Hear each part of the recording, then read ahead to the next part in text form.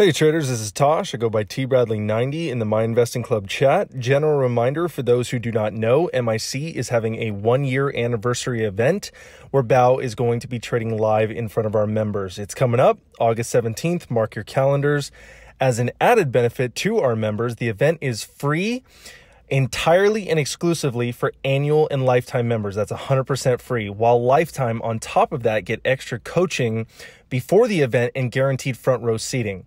While most charge for these events, we show our support by making it free again for annual and lifetime members. If you are interested in signing up and attending for this event, DM TBradley90 in Slack chat and or email myself at tosh@myinvestingclub.com. Now, today, we have a very special video for you guys as one of our head moderators, Austin, who goes by Aloha Trader in chat, is back for his weekly webinar in which he talks about MIC strategies, market conditions, and how he details his trades. In this video, he talks about longs versus shorts and anticipation versus confirmation. While this is just a preview of the full-length, almost 2-hour webinar, if you want to watch the full-length video or any of our exclusive content, then become an MIC member. All right, so longs versus shorts. I get asked a lot about this, like, hey, are you mostly a long trader? Hey, are you mostly a short trader? You know, everyone in the room seems to be long. I can't do or everyone in the room, no one in the room is long. Everyone's short. I'm having a hard time. I don't know what to do because all of my plans, I have a plan and then everyone else's plans are against mine, or I can only short. How do I improve my long game? So I want to kind of go over that kind of stuff today. And so, I'm going to go over some important trades this week. And again, kind of thin on the stocks, pretty slow lately. We're going to go over market sentiment, a couple trader topics. This is kind of a new segment. I'm calling it Trading Center, where I focus on actual planning of trades. I got some important stuff I want to talk about here. And then we're going to do the Q&A. So as the webinar goes on, if you guys want to just throw questions out there, I'm going to scroll up at the end of everything. So I won't miss your question if you guys ask. All right, so let's get to it. All right. So BLAN was a trade I took yesterday or the day before. And this was my favorite trade. Oh, shit. Not that big. Jeez. This was my favorite trade kind of all week because it was what I call a roots trade. Oh shit. It was what I call a roots trade. It's a conviction short, which is how I started trading. It brought me back to my roots. That's why I call it a roots trade. Normally these kind of trades is when there's a horrific daily chart. If you look at BLIN here, this is Tasha's favorite chart. This is my favorite chart. I'm sure this is Alex's favorite chart. This is a short seller's dream chart. I remember when I first started trading, we had a lot of these, and now I can't remember all of their names. I've seen so many go by, like LBIX and GBSN and EBIO, and gosh, I don't even know what ETRM is nowadays, but it looked like this. There was INVT and Sino, all these names that had toxic charts like these, which is reverse split sell, reverse split sell, reverse split sell. This is every time it gaps up, can't hold the gain. Every time it gaps up, can't hold the gain. It gaps up, can't hold the gain. And each time it kind of creates these bag holders or this mental resistance, right? This not necessarily, I don't know how many, let's just call them bag holders. I don't know how many bag holders actually hold the bag as it goes from, it was never 120, but pre-split, and it just keeps tanking, right? So I don't know how many people of those there are, but the point is everyone sees this chart and knows that they don't want to be holding at the end of the day, because every time at the end of the day, it dumps, or by the end of the week, it's lower. It's new lows, right? So this kind of chart is where people might try to long it throughout the day, but at the end of the day, everyone does not want to begin. And that's what makes these trades kind of special. So ideally, when furus get involved in these stocks, it's literally like a gold mine. It's literally a gold mine. When a furu gets in on these charts, it's literally so that meme where the thing comes up, right? The eggplant comes up. that's this chart right here. Is like whenever you see something like this, if a furu gets involved and they start pumping it, it's almost like this is your size up trade. So I was really excited, and I knew I should have held it longer too, but there was one thing that I was taking into consideration, and that was the volume on the stock. We were trading really high volume. The first candle was at 1 million shares and 500,000 in the next few, and that's, as a longer I've grown, as a shorter I learned to respect this, and the longer I've grown to like this. So even though it was this toxic daily chart, I should have saved like a piece for lower, just because I know it's part of the stock, but like just it's habit by now for me to respect high volume. NBY, I'm not going to go too far in depth with this because I made a video about this. But essentially, like I had a starter short on the stock, trying to trade around $4 line on this name too. This stock had a little bit more momentum around it. This gapped up above pre-market highs. So I actually had conflicting thoughts in this because everyone from yesterday is underwater, but I felt like everybody was going to be afraid of the stock because of how big it ran yesterday. So I was trying to not be afraid, and it just didn't work out. Cut it immediately. So I was expecting some fear, and I didn't want to be afraid, even though I was. Yeah. So I quickly cut it. I saw a little opportunity for a scalp here, and I took it. And then I had a nice trade on this earlier. I was able to bounce this with the idea that every single short yesterday was underwater, so that I wanted to buy the first morning wash. PRVB, I'm sorry guys, I actually don't like the only picture, like I traded this on Friday, Friday or Monday. Crap, dude, what's going on? No, this was on Monday. I traded this on Monday, and I was on Oahu. I was in transit, so like I didn't actually have I didn't have light shot on that computer, so I just kind of took a picture of the trade on my phone. I even posted it on Twitter and stuff. You guys can see my buys, like it's even in chat, but like I didn't have a good picture to show here, and I'm sorry about that. But this is probably my favorite long pattern, and like a couple of people messaged me in the last week, like, what's your favorite long pattern? I'm glad I have one to show. PRVB, the timing is perfect, like 9:45, like it's still in the morning, it's still where there's high volume, it's still where big moves can happen. It's mid-morning. It's my favorite time frame to buy. Pre-market, this is a standard failed breakdown pattern. It's my absolute favorite pattern. Like, this was picture perfect too. So pre-market, we have lows here, right? We have pre-market lows here at $10.50. This is where the stock pulled and bounced, right? The first bounce here. And we bounced here like 3 or 4 different times. And so I'm like, okay, 1050 is the level. And what better, like you guys have seen all of my other videos, my favorite is when we open at a level of support and resistance, because then it's like the colors truly get to be shown.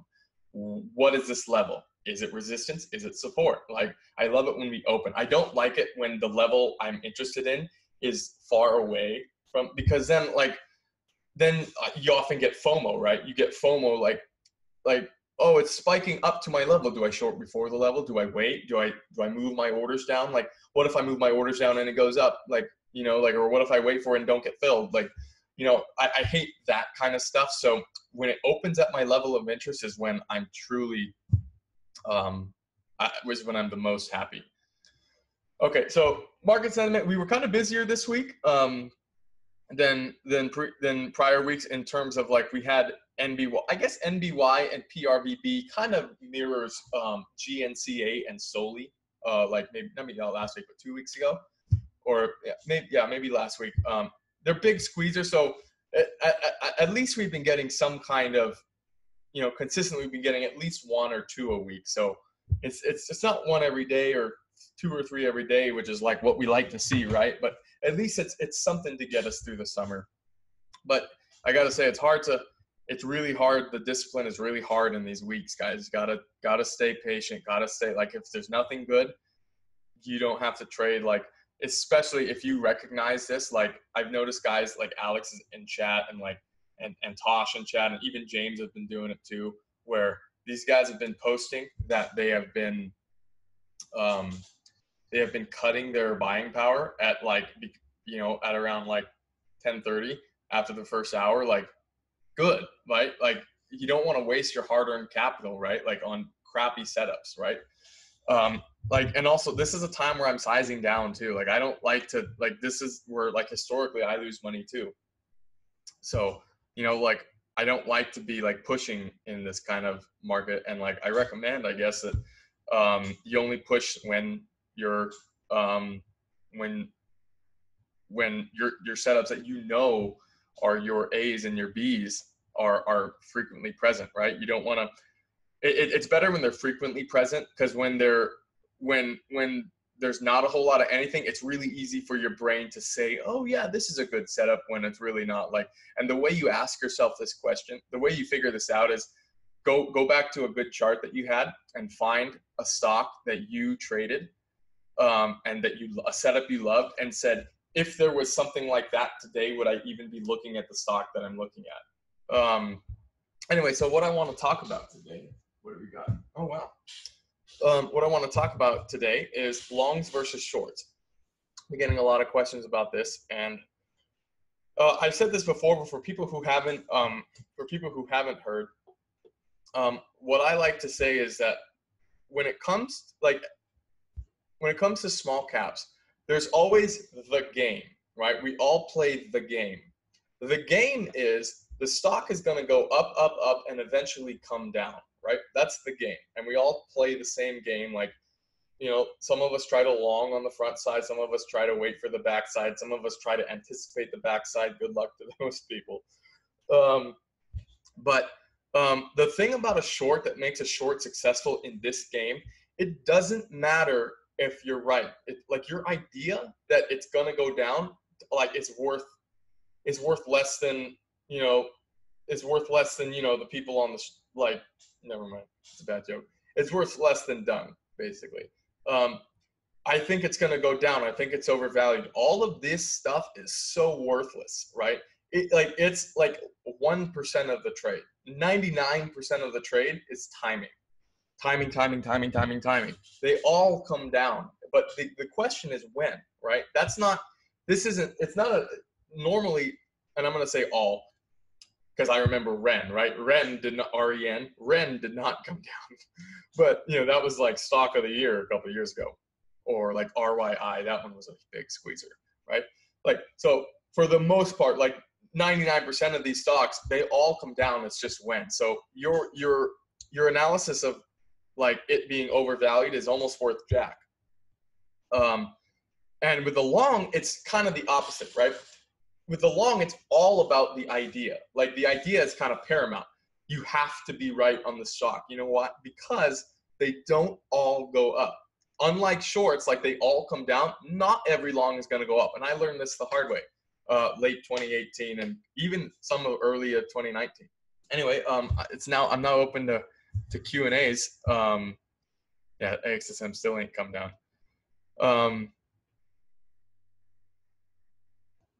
Everybody's still here? Oh, perfect. Thank God. Oh, God, that would have been bad if I lost the feed.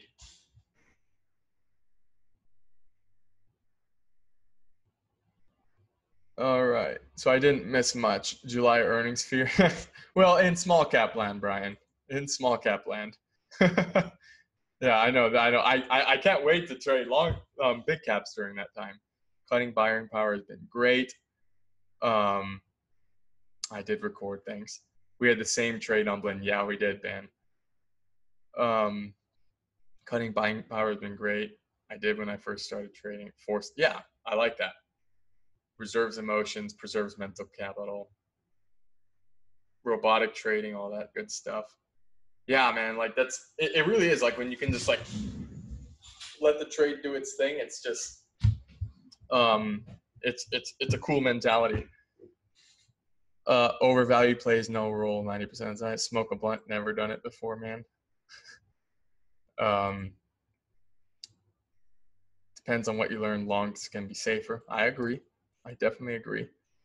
Infinite gain, yeah. Elevator up, stairs down. It's so annoying. Dries. Takes years to diversify to long and shorting small cap. Yeah, it does. Little instinct too. Yeah, this comes over time. Anything can happen on a single trade. Yep, that's why you can never go too big on any one trade, because then you're gambling your chance to trade. Yeah, definitely. Good webinar. Thanks. Love those checklists to keep the process in there. Yeah, and like I printed them out. I printed them out when I was first creating these, because I wanted, like, my goal for making the process was I wanted to eliminate all decision making of the trade. Like when the trading day was happening, I wanted to take the trade, basically make it robotic. I wanted to take the trade out of my hands, and I'm not trading the stock. My process is trading it, and I'm executing my process, right? That's the goal of a process, is to eliminate all the decision making in the middle of the day. Because you know why?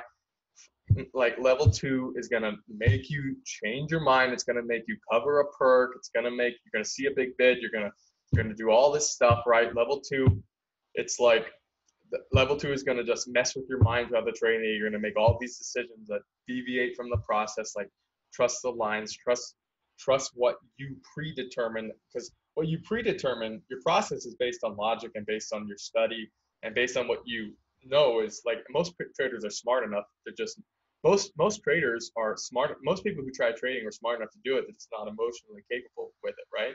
Because they let their emotions drive it away. Well, if you're sticking to the process, it cuts all the emotion out. Yeah, so happy to take questions.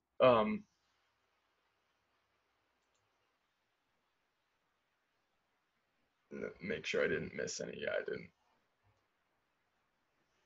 And I guess if there's no questions, then I just, pat on the back. No, I'm just kidding.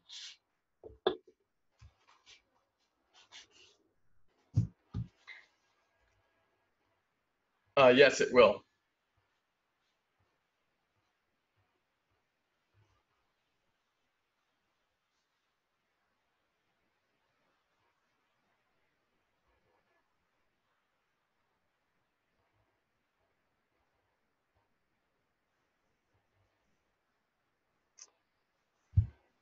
Yeah,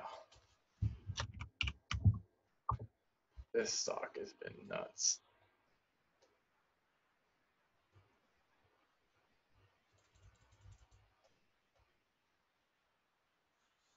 Beyond, man. What a low float for an IPO. Bubbly. I cut out all sugar. Cut out all sugary drinks from my diet.